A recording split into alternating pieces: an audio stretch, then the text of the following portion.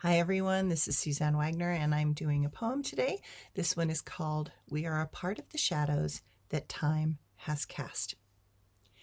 In the fabric of time, woven deep and wide, lies the question whether to let tradition abide.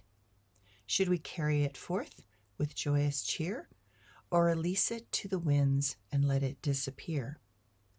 Moments are like gems to be treasured in our chest, memories amassed, a reflection of this life's eternal quest.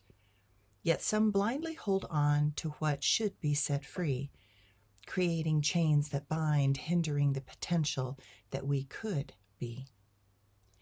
It is time to shape anew, to sculpt a vibrant way, crafting healthier traditions in a vibrant new display. For great legacies demand patience and care, their essence a testament beyond all compare. In life's intricate dance, we must find a balanced stride, where work isn't all and play can't be denied. For balance is the scale that tips life's design. We seek joy in our labor to find the way they entwine. Traditions, like old oaks, must stand the test of time, rooted in hearts with stories that climb. Experienced and upheld, their value is found. It is in the laughter and love that we find the profound. The rhythm of routines are a comforting embrace. Held close to the heart, they leave a lasting trace.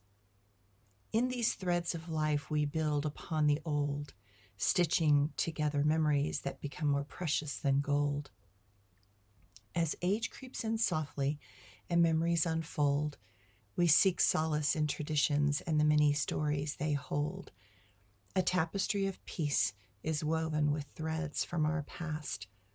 That is how we become the part of the shadows that time has cast. Thanks, everyone.